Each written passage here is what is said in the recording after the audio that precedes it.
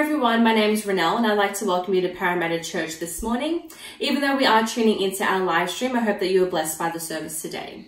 The last couple of weeks have been quite challenging and overwhelming for a lot of us, but in Psalm 16 verse 8, we're reminded that the Lord is with us wherever we go and whatever we do. So I hope you are blessed by this promise. Oh,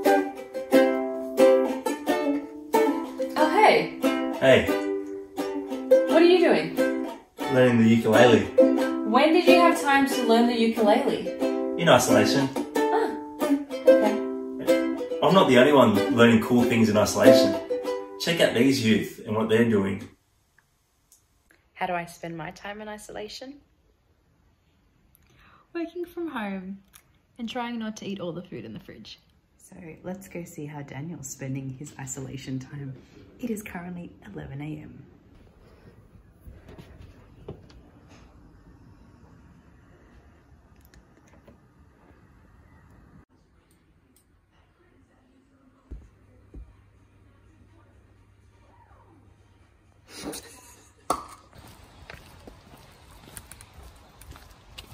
Church family, I'm still currently working and also trying to, keep a safe distance from everyone these past few crazy weeks, and also just enjoying Sabbath school on Zoom and trying to, stay connected with everyone with social media.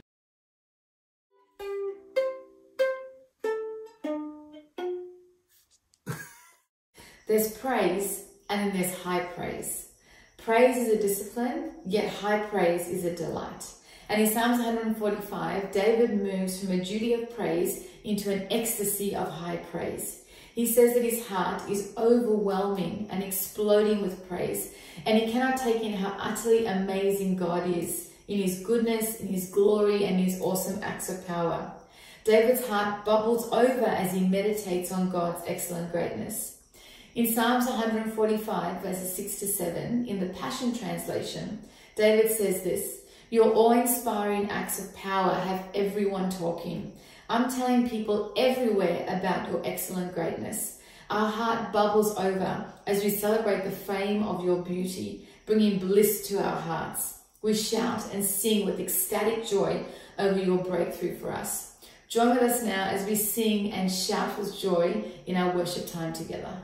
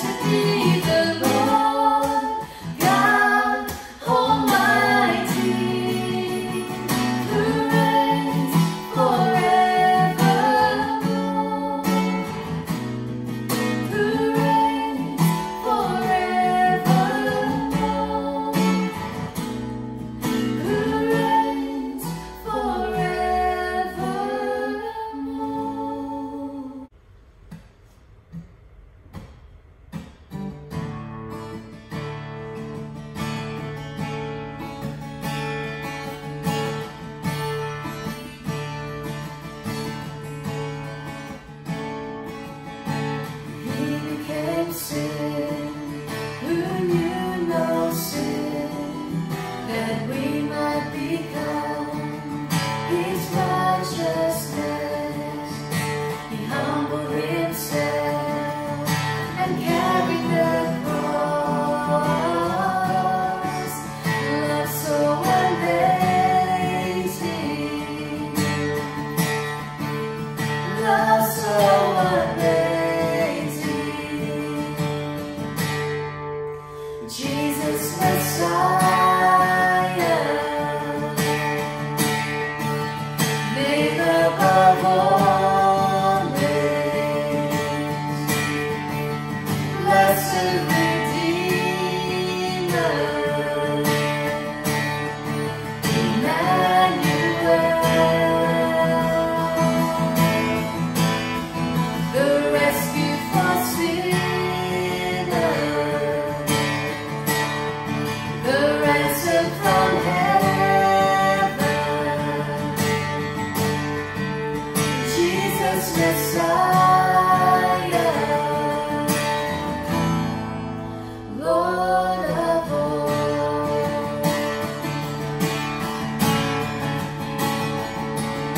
His body the bread, his blood the wine, broken and poured out, all for love. The whole earth trembled and the veil was torn. Love so amazing, love so amazing. Jesus Messiah, name above all names, blessed Redeemer, Emmanuel, the rescue for sinners, the ransom from heaven, Jesus Messiah, Lord of all. Jesus Messiah, Lord of all. Please join with me as I pray. Our kind and gracious Heavenly Father, this morning we come before you in our homes with our families to gather in worship. We declare this morning that you are a gracious and compassionate God who loves to satisfy the desires of every living thing, that you are righteous in all your ways and faithful in everything that you do, that you love those who fear you, who put their hope in your unfailing love. So this morning, Lord, in this time of turmoil, I pray that we will turn to your word to light the way, that your word will illuminate our path, telling us to be strong and brave, to not be afraid, to lean on the everlasting arms, to trust in your ability that has seen us safe in the past and will see us safe in the future as well. Lord, at this time, help us not to be fearful. Let us understand that fear is a device of the evil one, that we need to use the sword of the Spirit and the shield of faith as our armory to fight for our faith at this time. I pray that you will continue to bless us as a church family. May we continue to find creative ways to worship, to continue our Bible study, to maintain our connection with you and with one another. Thank you, Lord, for everything you've done for us. We so appreciate your presence in our everyday. Bless our homes, bless our families. We pray these things in your name. Amen. Hi kids, are you afraid of anything? Is there something that sends little goosebumps down your arms or little tingles down your back? Perhaps it's thunderstorms or big hairy spiders or just simply the dark. Do you run to mum and dad's room when the thunder cracks, or when your bedroom is just that little bit too dark? I can only imagine that that spot between mum and dad is the best place to hide. You'd feel so safe and so warm. Or if you're a little older like me, you might sit there and close your eyes and try to block out the sound of thunder or picture light in the dark. There are times when fear takes complete control over us. It makes us hide under the blankets or trumps us from conquering our day. In the Bible, God says, "Do not be afraid, for I am with you always, wherever you go, in whatever you do." Have you heard of Elisha? The Bible tells the story of how an army of soldiers and chariots were coming for him, Elisha and his servant. The servant looked out and saw this huge army coming and started to get afraid. Fear completely took over him. And Elisha knew that this was the time to stop his servant from hiding and from closing his eyes. Elisha prayed to God that he would open his servant's eyes and take away that fear, because Elisha knew that God had this completely under control. Get this. When the servant opened his eyes, he saw that the mountain was full of horses and chariots full of fire around Elisha. Yep, that was God's army. It's pretty cool. Sometimes when fear takes over us, we lose control. We don't know what to do. We hide under the blankets and we cover our eyes. We need to be like Elisha and remember that God has everything under control. He will protect us, watch over us, and take away our fears no matter how big or no matter how small they are. We just need to pray and ask Him. Hello, Parramatta Church. It's hard to be in nature and not give glory to God. Why? Well, one of the reasons is in nature you become aware of so many different ecosystems working together, not just toward survival, but toward the growth. Each tree, each drop of water, each leaf are part of the complex ecosystem with one aim, and that is giving glory to God. So it is also with our church as well. Our church is an incredibly complex system, and every single one of us is there to support that system. We're also invited as the part of that system to be not just wise stewards of our own good, but also to volunteer our time, our spiritual gifts, and to be generous givers. So I'm inviting you to be generous in today's offering, which is for our local Parramatta Church. And the way through which you can give is through the e-giving app. Let's invest in our spiritual ecosystem so that we can go forward and growth in our purpose, and that is giving glory to God. Please bow your heads for prayer. Dear Heavenly Father, thank you for reminding us there is not even one sparrow dying and that you're not aware of that. And much more than that, dear Heavenly Father, thank you for reminding us that we are worth so much more. Thank you for taking care of us. And help us to think, what can we do in these days ahead of us, while we have a faith that you're taking care of us. Dear Heavenly Father, I ask blessing for this humble offering that we're presenting to you, and that you use it for the benefits people around us. I ask this in the precious name of Jesus Christ. Amen.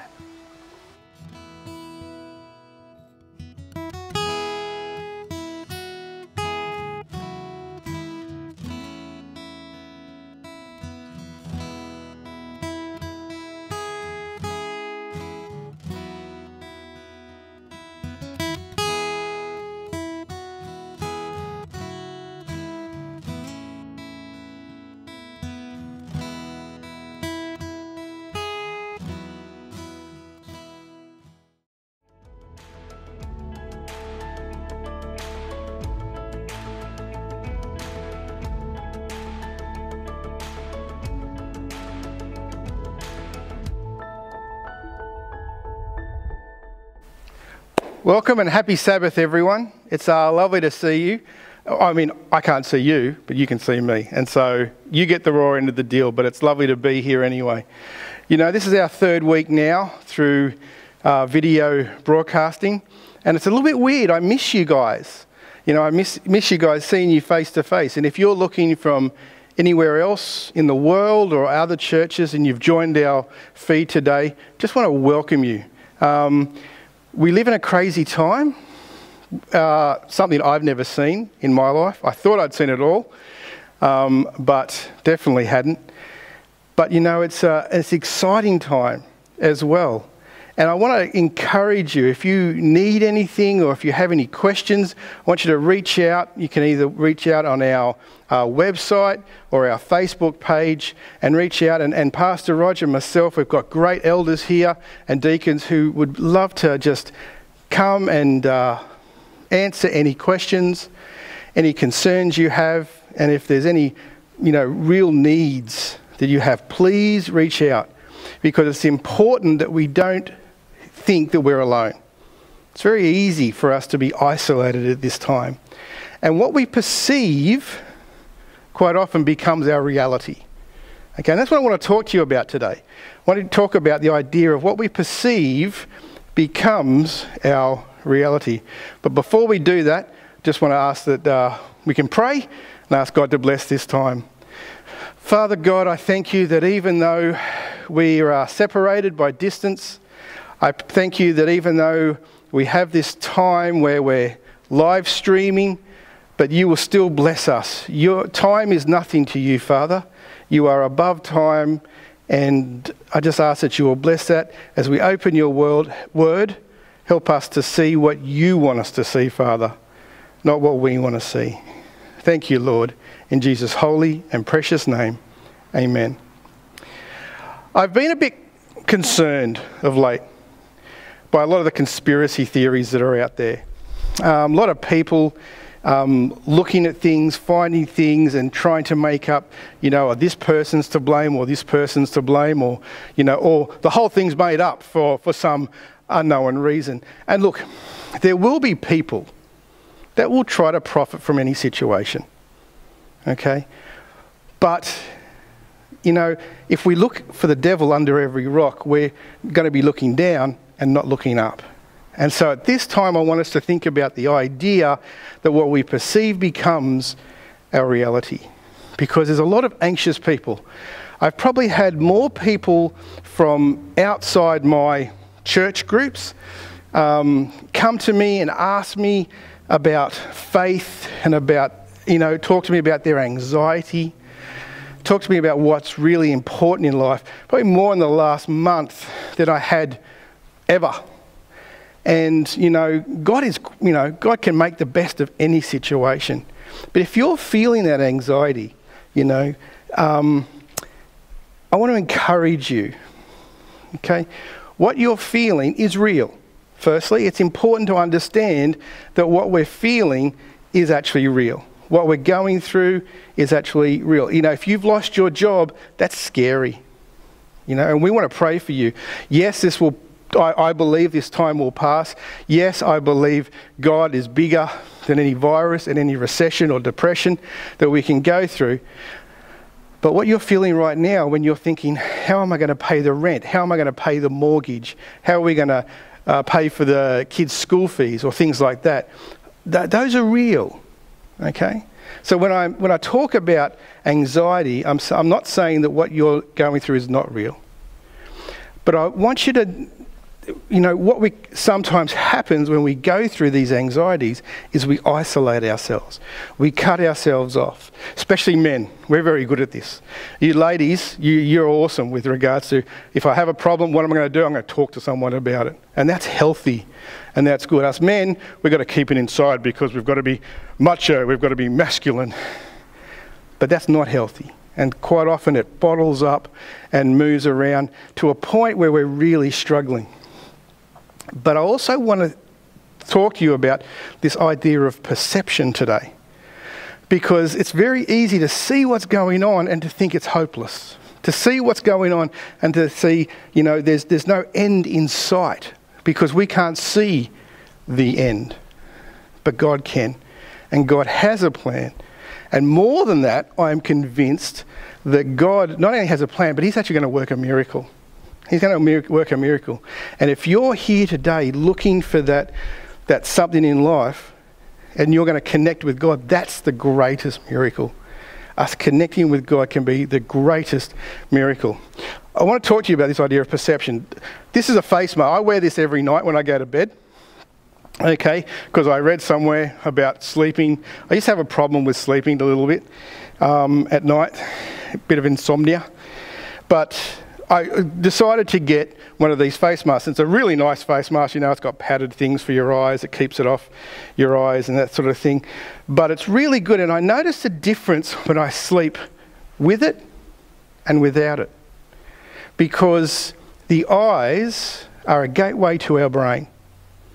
Okay, and it tells us, you know, when it's day, when it's night, our eyes tell us that, you know, and we notice that if we can't. But I wear this at night because it, you know, it helps me to, it convinces my brain that it's black, that there's nothing to distract it and there's no reason for it to wake up. And I've noticed a difference, a noticeable difference with sleeping with my eye mask and without it. So with that, it's really interesting. Also, if I have a really late night, for some reason, if there's a meeting or, you know, Bible studies or whatever reason, I have a really late night, get home late, and I can have a bit of a sleep in the morning, I'll definitely wear that because it means that I will sleep to my alarm. Because my eyes tell me, the eyes tell us when the sun's come up. You can, you know, and that's why shift workers, you know, it's really important for them to have that blacked out sleep if they have to sleep during the day and work at night, because your eyes tell your brain what time it is, and your brain regulates your body's rhythms and those sort of things. So it tells you where you're at. But our eyes can deceive us. I love the text in Ephesians 6 where Paul says, "We do not fight against flesh and blood, but against principalities and powers." So in other words, there's this realm or this different spectrum of things that we can't see. There's things that are going on that we don't know. In fact, all through the Bible, we see the Bible telling us about this battle, and you are the prize for the battle. You are what the battle is for. Okay? And you have God who wants a relationship with you. You know, who wants, you know, worship is this idea of us coming and worshipping God for who he is and connecting with him. That's what God wants. The enemy just wants you not to worship God. The enemy just wants you not to connect and relation. You know, the devil doesn't care that you don't worship him as long as you don't worship God. And so it's really important to understand that. And in 2 Kings chapter 6, it's I love this story. It's one of my favourite stories in the Bible. In 2 Kings chapter 6, we see this idea of perception and how if our perception can be opened, it can change not only our lives, but the world around us. And it starts off in 2 Kings chapter 6, and we're going to start off in verse 8. It says, "Now the king of Aram was at war with Israel. After conferring with his officers, he said, 'I will set up a camp in such and such a place.'" So he's at war with Israel, and he says, look, instead of going into full-on battle, instead of going down and, you know, it's costly, you know, our men will die, instead of doing that, I'm just going to ambush the king. We know where the king will be going. We'll set up an ambush there. If we can kill the king, the next king might serve us rather than, you know, be a pain.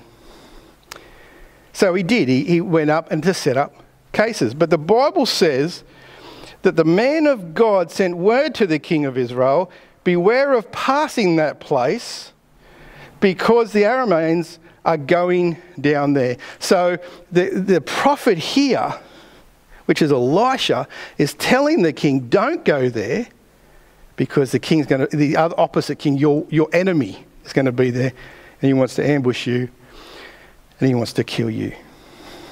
Well, the king of Israel took his advice, saw that the king of Aram had set up this ambush, and so he avoided that place. And the king of Aram was so angry because he thought someone has betrayed him. There's a rat. There's a rat in his ranks and someone's betrayed him and sent word to the king of Israel. And so he talks to his officials and he says, you know, which one of you, tell me now, which one of you has betrayed us? Which one of you has betrayed your people by telling the king of Israel this thing? And they said, it's not us. It's not us, sir, but we promise. And then one of the officials says, look, there is this prophet. There is this prophet, and the God is telling him, and he is telling the king of Israel not to go to that place. The king goes, fine, I'm going to send an army, small army, I'm going to send an army to get this prophet. Because you see, where Elisha was living, there was no defences. You know, the defences were in the big cities. And the whole idea was that if an army came and defeated the city, they defeated the surrounding areas. But Elisha is in one of those surrounding areas. And so they find out where Elisha is, and they go down there at night, and they surround that city. And the Bible says this. I want you to imagine this for a moment.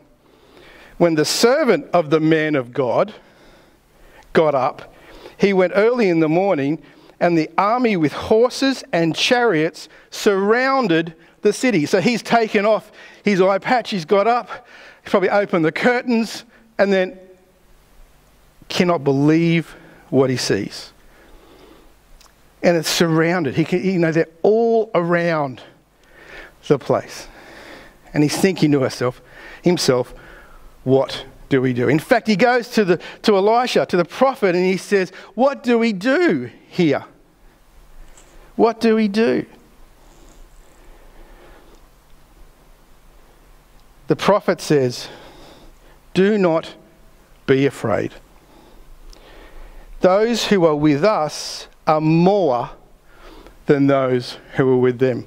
And he's looking at the prophet and he's going, look, there's two of us. This is an army. This is actually quite a big army because they've got horses, they've got chariots. You know, this is a serious force that's come against them. And he's thinking, no, I think I'm going to die. I don't care what you say, Elijah, I think right now I'm going to die. And then Elisha prays this prayer. And Elisha prayed, O Lord, open his eyes so he may see. Then the Lord opened the servant's eyes, and he looked and saw the hills full of horses and chariots of fire all around Elisha. So there was the army of the enemy around, but then all around them was an even bigger force of chariots and horses. But these were angels. These were, they were on fire, ready to protect them at this time. We have this showdown, and all of a sudden Elisha is in the midst of it, but he knows who he has. He knows who he has on his side. He knows who he has who's got his back. And he wants the servant to share in that moment. He wants his servant to understand that, yes, look, there is an army there. But look who you've got behind your back. And this is what we're going to fight with. The enemy came down towards him, and Elijah prayed to the Lord this. So he's prayed for his servant's eyes to be open to see. But then the army comes down, and Elisha says to them, Lord, please strike them with blindness. And so the servant's eyes are open, but the army, the enemy, they've been blinded. Their eyes have been blinded now. And so he goes out to them and he says, who are you looking for? And there is the moment where they're totally vulnerable. Totally vulnerable. They can't see. And soldiers, they've got to see to be able to fight. They've got to see to be able to shoot the arrows or to ride the horses or to use their swords. Now, all of their skills, all of their strength now is worth nothing because they can't see. Their reality is they are completely vulnerable. And he says, who are you here for? They say, we're looking for the man of God. And he said, he's not here, but I'll take you to him. And so he led the army. I guess they're kind of, those trust exercises where they're walking with the hands, or they're just leading the horse from behind and in front somehow. And he leads the whole army to Samaria. So instead of this little town where Elisha was, where they thought, no defence, we can go in, we can get the man easy. All of a sudden now they're in Samaria, which is the city. And it has a big wall. It has defences. The army of Israel is here right now, the whole army. And not only that, he leads them into the city. He leads them into, they're vulnerable. They've got no choice to follow this man. And as he leads them into the city, when they're all in verse 20 it says, after the enemy entered the city, Elisha said, Lord, open the eyes of these men so that they can see. And the Lord opened their eyes, and they looked, and where they were inside Samaria. All of a sudden now, they're in the city. They're surrounded by the walls. They're surrounded by the enemy army, And I guess there's this idea of like this standoff, but they know that they're in trouble, because they're surrounded, and they're again totally vulnerable at this situation. The king of Israel sees this, and he goes, Elisha, well done. He says, can I kill them? In other words, he's saying, give me the word and we'll slay them all down. This will be a great victory, and this will teach that king of Aram. This will teach him to mess with Israel. But Elisha says no. He says, don't kill them. He said, would you kill men you have captured with your own sword or bow?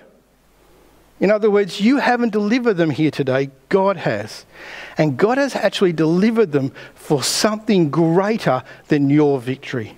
So many times our perception is what we're going through right now. So many times our perception is limited to our feelings, our pains, our hurts, these sort of things. And they're real. Again, what we're saying is these things are real, but quite often these real things skew our perception of what's happening outside of our life. And so these men, Elisha's saying to the king of Israel, no.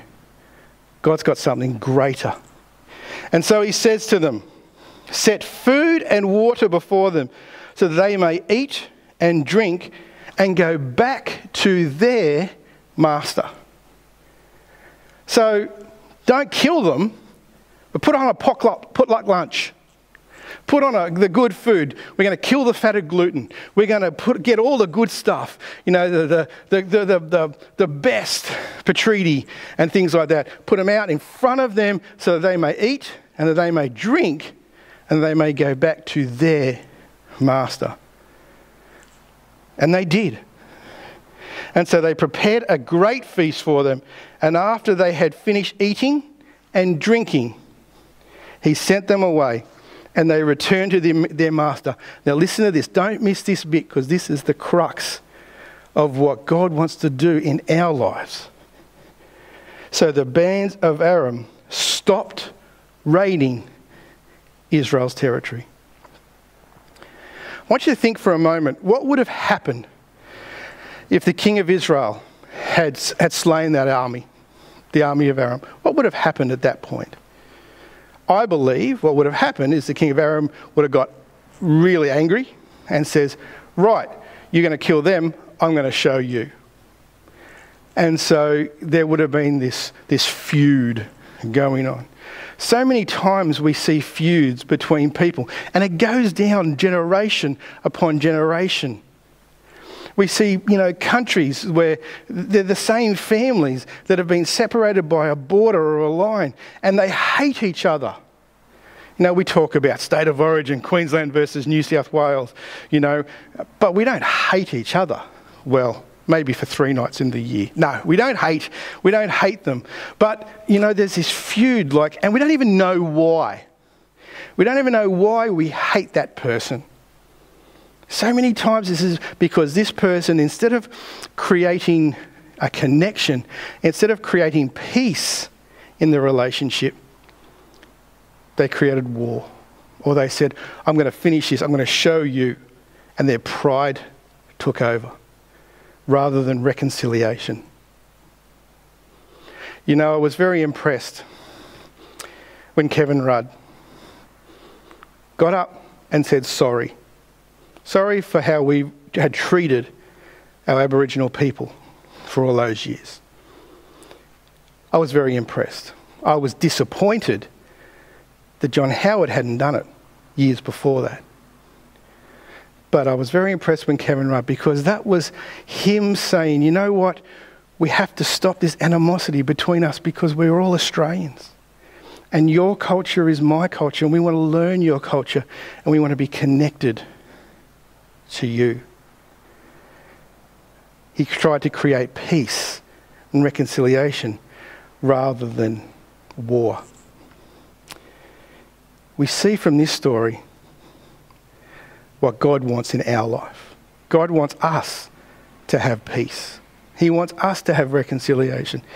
He wants us to, in a time like this, to see what's really important in our world, to see what's really important with what we're going through right now.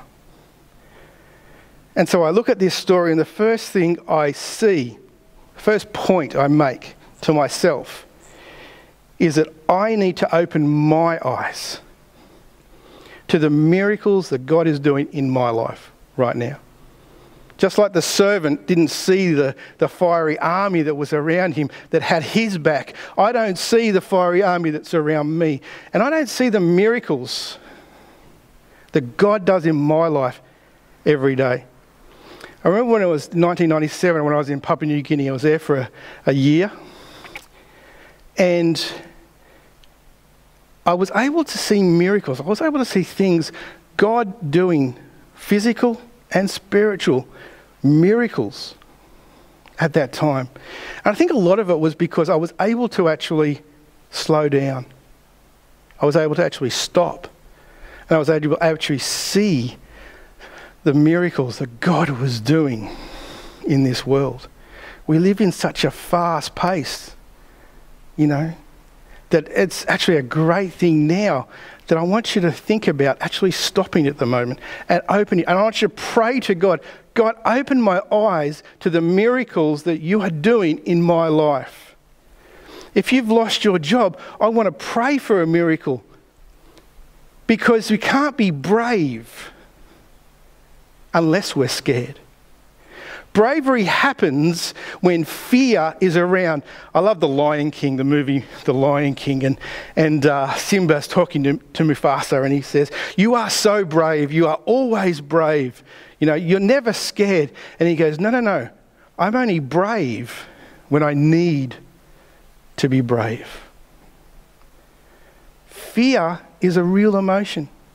Fear tells me that there's something in my life that's not right. If you're afraid of heights, you know, fear tells me when I come to the cliff not to step off. But being brave can't happen unless there's fear. Being brave can't happen unless there's this anxiety. And so if you've got that at the moment, I want to encourage you to be brave, for the Lord is with you right now. And open your eyes, God. Open my eyes.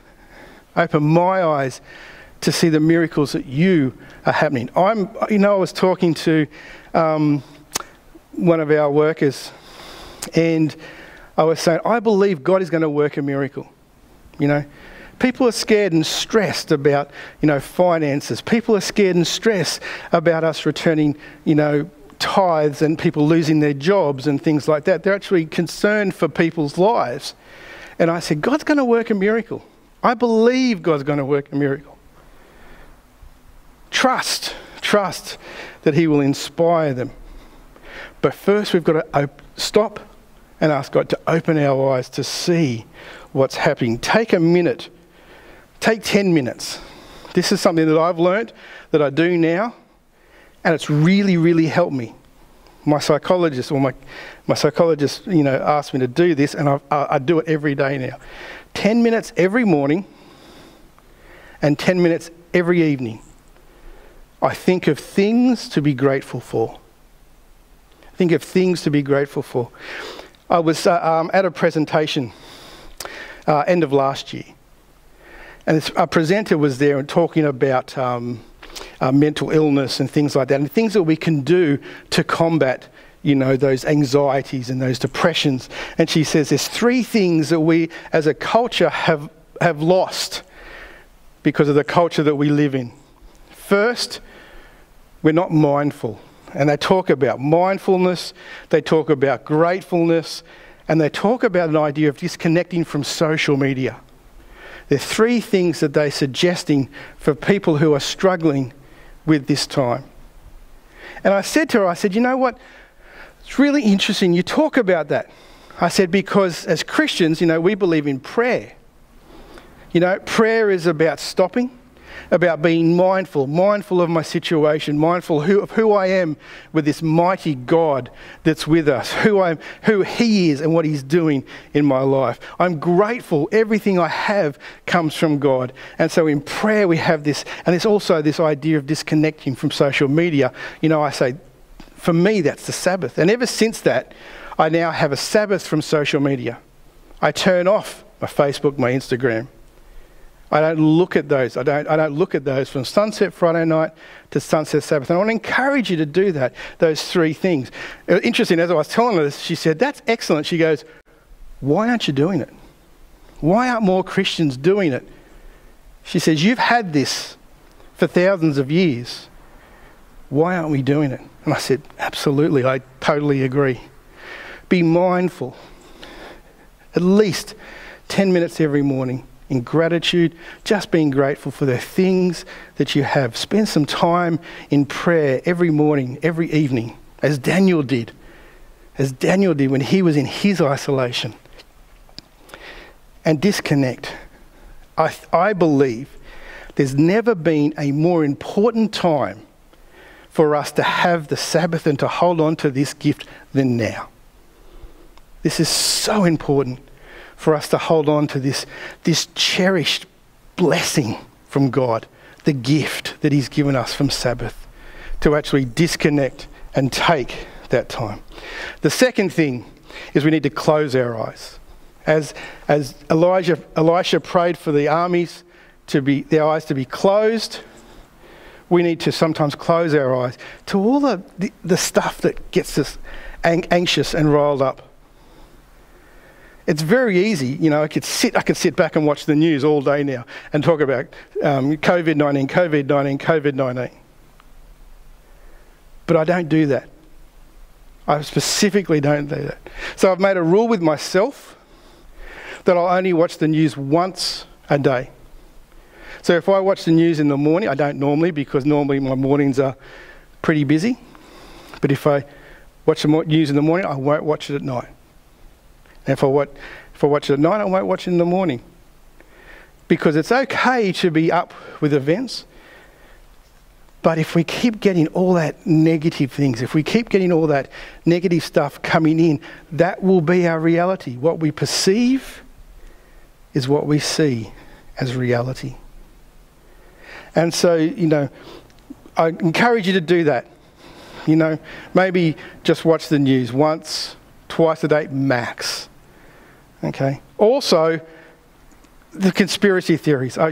Some of you have sent me videos and things like that, and I've said, look, thank you, I'm not going to open this though, because I don't want to put that into my mind.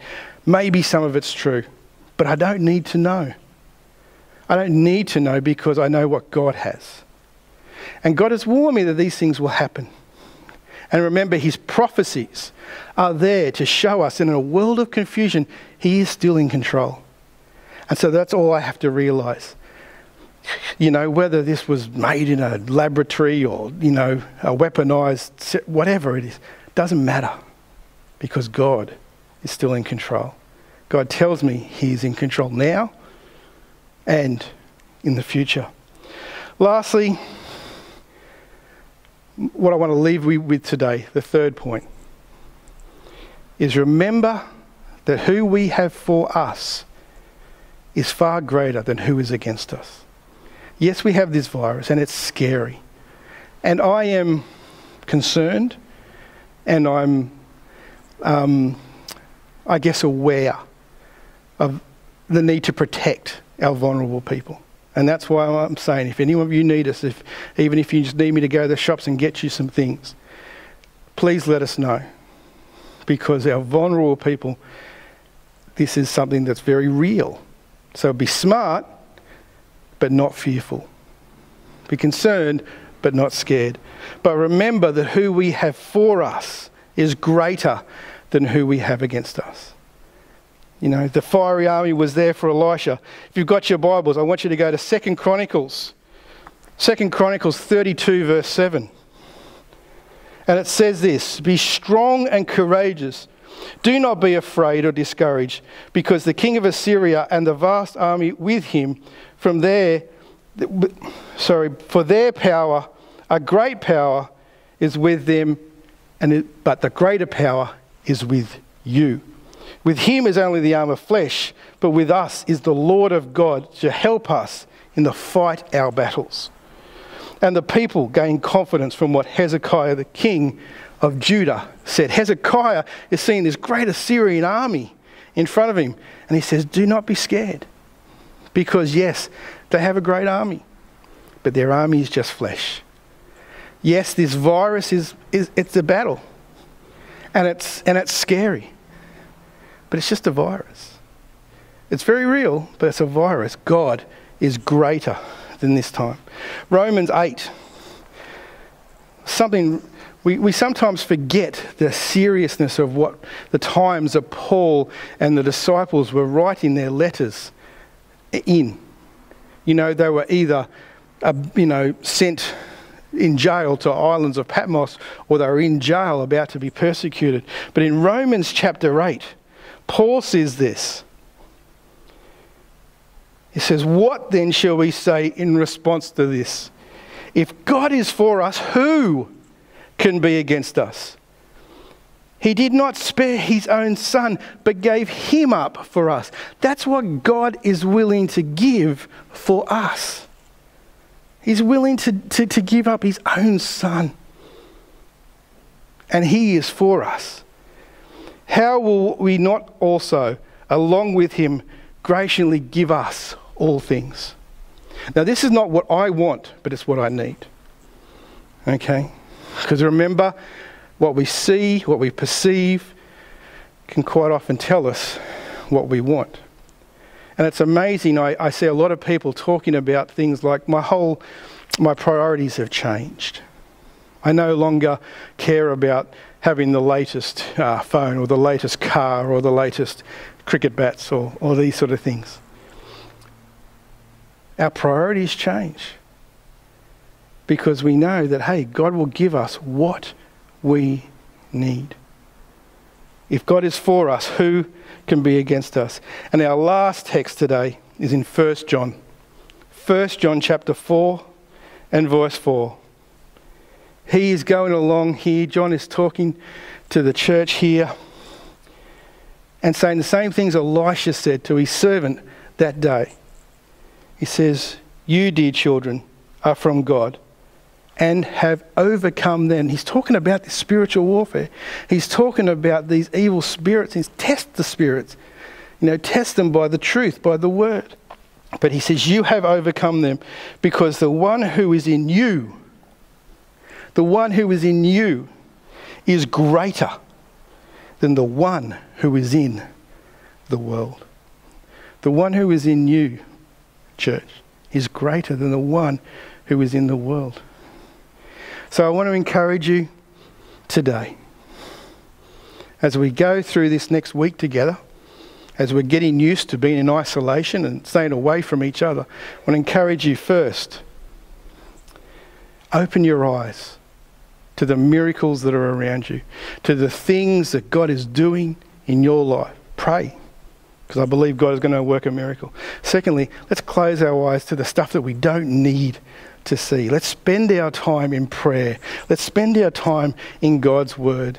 Things for over 2,000 years have been proven to be right and to make a difference in our world.